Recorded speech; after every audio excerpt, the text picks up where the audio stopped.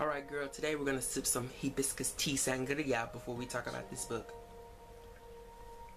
And I'm not trying to do that like in a shady way or nothing like that. I just want to drink that tea because it was free. Please stand your ground, hit my radar via Musical Tati's channel, which I'll send a link to you guys down below that you can click on there, because I love Musical Tati. Go Musical Tati, go, just go girl. But anyway, because I'm giving y'all too much right now, she put this book on my radar, and it just so happens that a couple of days after I saw her present this book in one of her wrap-ups, I was over at my mother's house. The book was actually sitting there right on the futon. My mother was in the middle of reading it. She was enjoying it and loving it, and I guess a bit saddened by it.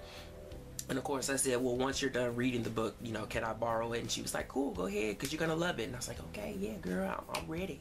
So after sort of gathering the response of Musical Tati as well as my mother's, and you know, along with various people who read the book and expressed their opinion or their response to the book online, I went into the book feeling that maybe it was, you know, maybe this isn't the right term, but maybe it was loaded material or controversial or maybe even provocative. However, when I actually finished reading the book, you know, my feelings of it was a lot more gentler than that, because I think that at the end of the day, the book was simply just the author's response to this current dilemma that we, you know, are facing right now in our nation. Now, if you're wondering what the dilemma is that I'm sort of vaguely speaking about, you know, really, you know, I've tried, when I went into making this video, I decided that I just want to just focus on Stand Your Ground, focus on the book. I just want to share a little bit of it that I have as a response and just go from there. But if you're familiar with the phrase that's currently sweeping our nation of hashtag Black Lives Matters, then this book is essentially the author's response to that. And she does it in a way where she tells her response, or it gives her expression of the whole subject matter through the eyes of two different women.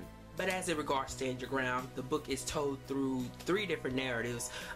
If I give away the third one, then it'll spoil the entire book, so we're not going to talk about that. So that first narrative is told through the perspective of a black woman, or African American woman, named Janice Johnson. At the opening of the novel, or well, she opens up the novel, her narrative, but at the opening of the novel, her and her husband, they're sort of in the bedroom lounging about, waging their different ways of, you know, giving disciplinary actions toward their son, who has an incident in school, which led him, you know, of course, to be in trouble with them and as well as the school. I feel like I don't need to give that part away. But in any regard, the couple, they are alone. They allowed their son to go to the library with his girlfriend, and you know, they didn't expect something that's going to happen to them that completely tears their lives apart. As the story progresses, or actually as that first chapter progresses, you know, they get a knock from the police officers that are at their door, and they open the door only to find out that their son has been shot and murdered by a white male in a neighborhood. You know, I think it was probably more of a predominantly white neighborhood that was, you know, economically speaking, had a lot more than them, I want to say. But you know, I have to actually have the book in front of me to speak specifically and clearly on that. But in any regard, the actual shooter is claiming that he was standing his ground against Janice Johnson's teenage son. I won't give away the details of it, but you'll have to read the book to know. And girl, it is a hot ass mess how he was trying to play that kid. Ooh, a hot mess, girl, a hot mess. But I won't give that away. Now, the second narrative is actually told through the perspective of the shooter's wife, and her name is Meredith Spencer. Now, Meredith is a key witness to the whole incident. You know, she, of course, is dealing with her own battle with guilt and anxiety, and you can even say depression, at the fact that she knows the truth behind what happened between Janice Johnson's son as well as her husband. The issue is that, you know, should Meredith speak her truth? Will she be destroying her family, you know, putting them in jeopardy and having it crumble and falling over a cliff before her? Or is it better for her to reserve her secrets and to hold them in just to keep her family together? Because the interesting thing about Meredith is that before she married her husband, she was sort of, you know, I won't say she was poor, but she was sort of just living this life as a waitress, you know, struggling to make ends meet. But you know, her husband pulled her out of that. So of course, after the two women's, you know, their initial confrontations with the subject matter that they're, you know, the dilemma that they're put through, the scenarios, After their initial response to those issues, the story then gradually moves more into the actual court case between, you know, the detectives who built the case against Meredith Spencer's husband. That court case is where the majority of the suspense and the tension sort of lies within the book, at least I found. So, and that's because as a reader, you're wondering, you know, with all that these two women are going through, with the detectives building their case, with Meredith Spencer's husband building his case, you know, who exactly is going to win? So you spend that time wondering, will justice be sought for Janice Johnson's family, or with Meredith Spencer, or more specifically, will her husband get away with the stand your ground plea? But of course, even as that court case is playing out, and it was suspenseful to know, you know, exactly who was gonna get away with this. And me personally, I kind of knew what was gonna happen, because it should have, you know, okay, I won't give anything away because I was gonna get ready to give too much away. But like I was saying, even with that whole ordeal with the court case playing out, I did really like that, you know, Miss Murray, she sort of took the two women and drew the parallels between the two. I mean parallels as it concerns their different roles. Besides being women, you know, they were mothers. Janice Johnson lost her son. Meredith Spencer was raising one. They were wives. Meredith Spencer was trying to protect her husband, even though, you know, he probably wasn't the you know, the most attentive, or even, I will give away too much if I speak about that, but like I said, Meredith Spencer was dealing with, you know, being, you know, honorable and protective of her husband, whereas Janice Johnson's husband was actually trying to get her to take some more further extreme measures to sort of combat the whole legal system that was, you know, essentially trying to sweep his son's murder under the rug. So in turn, with the two women facing these sort of oppositions of each of their characters, certain secrets start to come into light, you know, that questions their character, and then those questions of their character comes forward into the actual court case. So, you know, Janice Johnson is getting on the stand, and Meredith Spencer is encouraged to get on the stand. And then, as always, the legal team, the attorneys, the lawyers, the jury, they're all gonna just throw whatever they can at these two women. So those were the parts that I absolutely loved about the book, and I think Miss Murray did very well for me to keep me reading.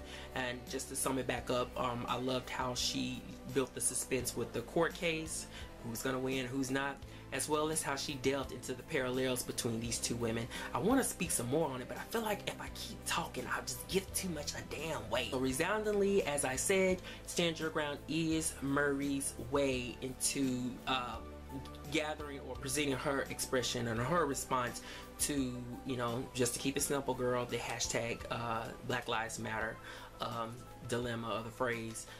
You know, the context behind that, you know, like I said, is for another video, but it is her response. And I love how she just, you know, while we will probably never know what the mother of Trayvon Martin went through, as well as Mike Brown, you know, from a very more deeper level, this is, I think, was a pretty good and necessary piece of material for us to sort of gather what little bit of reflections that we can from women who have been put in these situations.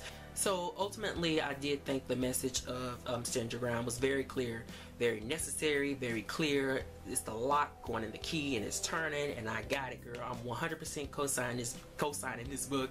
While, you know, I don't do the whole recommendation thing, I just, like, as far as BookTube, I just come on here and talk about what I've read and just share it.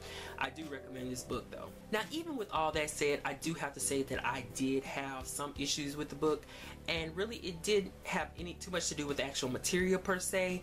It was more to me with Murray's writing style. So I just kind of found, for a book that was so provocative, so emotionally driven in a lot of areas, I didn't absolutely connect so much with that whole, you know, the emotions that the book was giving me. I say that from the perspective of someone who was trying to go into the book for something that was, even, I don't even kind of want to say this, but something that was a little bit more lyrical, I want to say, or had a little bit more finesse when it came to, you know, words and language. To me, the writing, it was a little bit too straightforward for me. You know, it's one thing for, you know, like Janice Johnson dealing with the, you know, the death of her son, with the police officers coming in the door. It's for one thing for her to sort of crumble, you know, in the face of that, you know. But as a reader, you know, I kind of was hoping for, like, I can't put it into words, girl. If I had a paintbrush, I could probably get it. But for her to take me as a reader into this cosmic void of prose and poetry, and that's just, I don't know how to put it into exact words. So underneath that aspect, I did kind of find the writing to be sort of monotone in a way. You know, I just didn't totally grasp the emotions of the book, though, although I gathered them. Girl, you know me and my words. And even adding to that, as it regards to actual characters, it's so funny because in the beginning I was thinking that I would have found more of a connection with Janice Johnson, but I actually appreciated and liked it, Meredith Spencer's narrative so much more. And that's kind of odd, right? And I think that there's two elements that I want to say that kind of made this whole situation the way I feel. The first one, as it regards Janice Johnson, is that I think that I probably would have sort of connected with her story a lot more if I was actually introduced to her son. Her son is not introduced in the novel. You know, from the get-go, he's already basically murdered.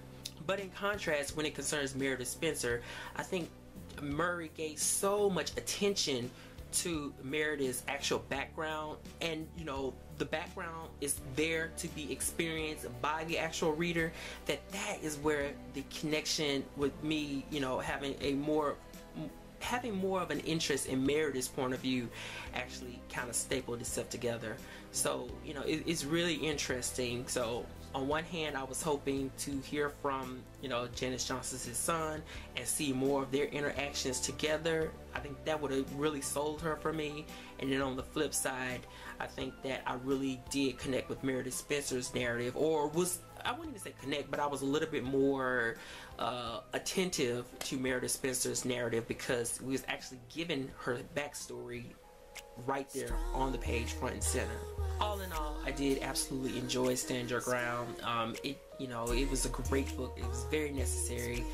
And I really do recommend it to anyone and to everyone. And as always, leave your comments below if you read this book, if you haven't, if you want to read it, if you have any more questions that I can give away details without spoiling the book, then please leave your comments down below.